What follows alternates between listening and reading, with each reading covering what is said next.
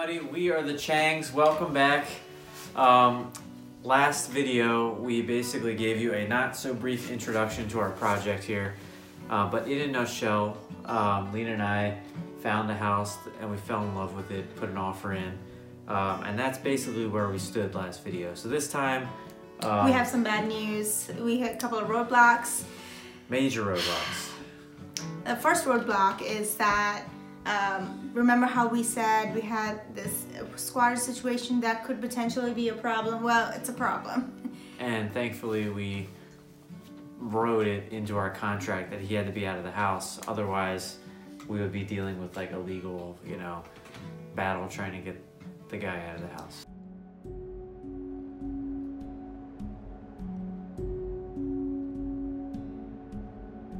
The house is haunted, and these spirits are following us basically now. So let's take you back a couple owners. So basically 2 owners ago, it was an old husband and wife that lived in the house. The wife died. The husband was just very depressed apparently and drank himself to death. And during that time period, 10, 15, 20 years, however long it was, the house fell into shambles. So then he sold the house to current owners now, even though he's now also going because it's haunted, like I said. So the current owner, now deceased current owner, moved in the early 80s with 11 other guys that he met in the army. So they were all former military guys, and they had this dream of all of them working on the house together, fixing it up and living in this big and they fixed it up. They had a koi pond in the front of the house. They even built a Buddha's walk, right, with the built-in kegerator, as well as I think it served as a platform that way, jump off the roof after they had a few drinks. We even saw a bunch of parachutes on the lawn. I mean, we wouldn't have known if we didn't see those in the lawn when we asked him. So not so surprisingly, 10 out of 12 of these guys who originally moved into the house are passed away. But the surprising part is that none of them died in parachuting accidents at the house, which is, I guess, good news. Apparently. So anyway, more bad juju. So there's only 2 guys remaining. The original, or the owner who was living in the house actually died, and the occupant is the best friend of the guy. I mean, he's been there for 40 years, and he's had all these fond memories. To have to leave the house on what seems to him is such a short notice, it's just not an easy thing to do. He probably didn't think it was serious. They've been trying to sell the house for a long time. So years. If you think about, the sister saying, hey, we're gonna sell the house, I need you to get out of here. The sister, so the guy who died in the house, his sister is essentially managing the estate, and she doesn't get along with the resident, the guy who's living in there now, because, she thinks it's his fault that he died. And he thinks that it's her fault for abandoning him. But it is really sad, though, because the guy who's living in the house, this is his, it's been his home. It's been the only memory that he has of his best friend.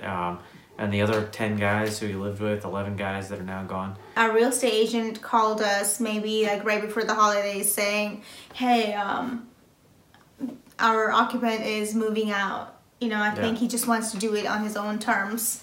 So hopefully that means he's getting out of there soon. Although we do have a extension of the contract in place until March. So we did have 3 options. We could either just abandon ship, option number 1. Option number 2, we could try to do this thing called a rent back, where we go through with the sale even though we still had a squatter. And we could basically buy the property and the owner would rent it for a few months, paying us, monthly rent payments for a specified time. But we had no idea whether this guy was actually going to move out and when that would be. And then the last option was just to push back closing until the springtime. And we ended up picking the last option. I don't believe in like a white sheet coming through the house going, woo! But we've all seen things here that we were like, now of course when we were renting the rooms out to people, we never told them. We let them come to us and say stuff. And just be like, because this is actually where I met my wife. And one of the girls that was living upstairs came down, we were watching TV, and she said, what happened? What's Trisha's problem? what do you mean? She was friends with me. She said, well, she was walking up the steps to the 3rd floor. She had her hair up, a dress I hadn't seen, and I just, I said, hey, and then just, what are you guys up to? And she just kept walking. Steam gives you and we're like, moisture in the air, and your skin is just. she's not here. She's still. I just talked to her going up the steps. And then the second major roadblock that we hit is this appraisal. My goodness, who would have thought getting an appraisal would be such a hassle?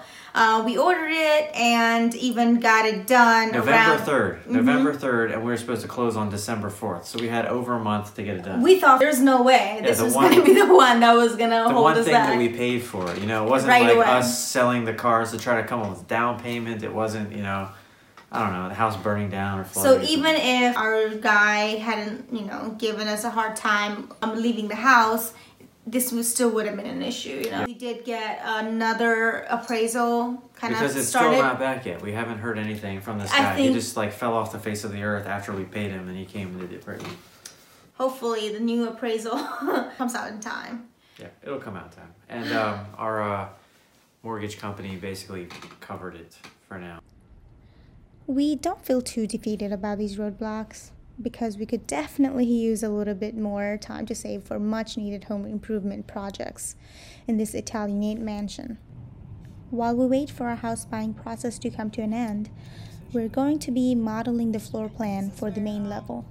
We took some measurements of the existing rooms so we can start figuring out the layout of where and how we want to do the existing kitchen layout. The existing kitchen, we're probably going to turn it into a mudroom.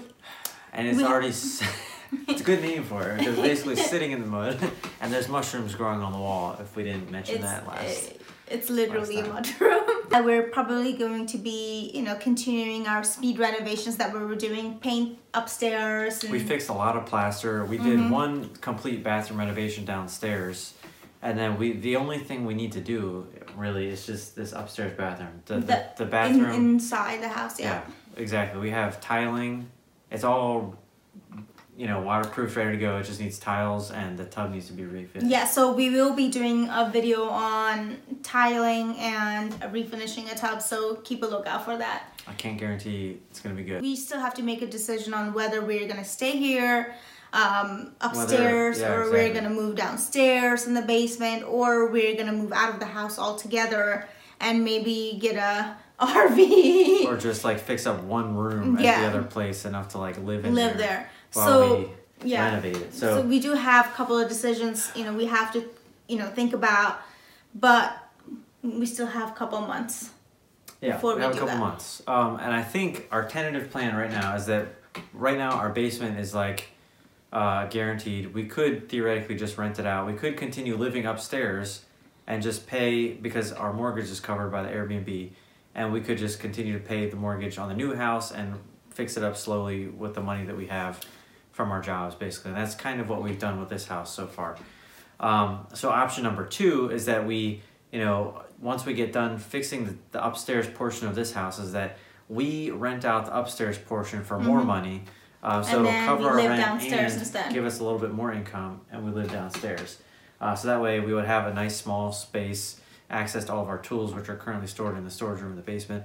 And then we would just commute back and forth to the house. I think the third option is probably going to be the most cost effective, but least quality of life. Yeah. The bedrooms are fine, it's just a room, and the carpets have been steam cleaned. So maybe it's not so bad. So we will move into one of the bedrooms, and then I guess we'll just have to plug in our Instant Pot. Yeah. What else? Just camp. We can manage. Essentially, basically glamping. Except not. At least we will have a roof. Glamorous. It's basically like we have a tent. Yeah. Exactly. So it's not that bad. Under the stars in the middle of December. Well, the thing is, we're not gonna get the house until so either way, we're probably not going to move out of this house until summertime. Yeah, I think so. At the earliest, we're gonna move out of here maybe April, March. Spring. I don't want to. No, not until school year is over. I'm not doing anything. She acts like she's going to school, has all these things. Yes, I am doing virtual school, but still, it's school. Okay, I need to have internet. She's basically semi-retired at this point. Yeah, that's it. Funny things that have happened. Well, the first funny thing is that when we wrote into the contract that we wanted the guy out of the house, you know, before we close on the property, we also wrote that anything that isn't taken out in that time, like 2 days before we close, is going to be ours, because I don't want to close on the house, move in, and then, you know, the family's showing up a couple weeks or months later saying, oh, I think that's my artwork, can I come, you know? So I wrote that in the contract. But they took it like, they're like, oh crap, we gotta sell all this stuff. So they had an estate sale in the house and literally posted like the refrigerator, the crusty microwave that was in the mud room, and they don't call it a mud room for nothing. Yeah, like the furnace, they sold the furnace, like basically anything, and even some things that were nailed down were sold to the house. So we haven't been back since the estate sale. So I don't know if the house is even there. Did they sell the windows, door? I don't know. The doors they might have sold because they were not attached. Or the radiators, because I heard there were like radiators and bathtubs in one of the barns outside. Honestly, I have no idea. And get this. The best part. So they got cleaned out the house. Cleaning crew coming to clean. Professionally cleaned. I mean, I guess it makes sense why our guy wouldn't want to leave. It's like now it's nice and clean. You know, I'm pretty certain that carpet was not salvageable. So I mean, they still wanted to steam clean it. Yeah, I would love to see this steam clean job. You know, if it's good, in the estate sale, Alden got himself a nice big red tractor. Well, it's kind of red. It's a red belly tractor. It's a Ford 2N. I absolutely love it. And apparently, I'm not the only one. There's like a huge cult following. It was like the most popular tractor ever made. You know, so Ford made like 1 million. Wait for a series of Alden just working on cursing at the tractor. There will be a lot of that. This is going to be a lot of work. Yeah, and then it's another thing that we want to do is that I'm going to use the tractor to, you know, regrade the driveway, mow the lawn, you know, plow the snow when it snows, all kinds of stuff when we use the tractor work.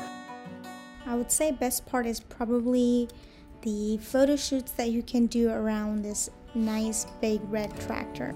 I know. Whenever we have kids, they would love to ride on the tractor. Hay rides? Well, the house shouldn't be haunted anymore. Let's hope. No, the house is definitely going to be haunted. Listen, you will say that my mom will never come over. Haunted hay rides. Just kidding. You gotta edit that out. Oh god. But this is gonna be a cool house, Reyes. No, it's gonna be awesome. I'm very excited. You know what? Take a weekend and just drive down there and like sit on the roof top day. What if you fly a drone over it? He'll definitely shoot it down. He's already like paranoid as it is. He's gonna think he's like being spied on. So yeah, I got the tractor. It doesn't run. It's gonna need some TLC. I'm excited to fix it. It's gonna be awesome. Well, stay tuned. Don't know when our next video will be. It'll probably be house projects because I don't think the house, we're basically just sitting here idling until the springtime when we close. So hang in there. Actually, you know what? When we get the appraisal back, maybe sometime in the next 2 or 3 weeks, we'll have an update. It's still very exciting regardless of the roadblocks. God knows what's gonna happen. Right now, we've lit some incense, trying to get rid of this juju that's following us.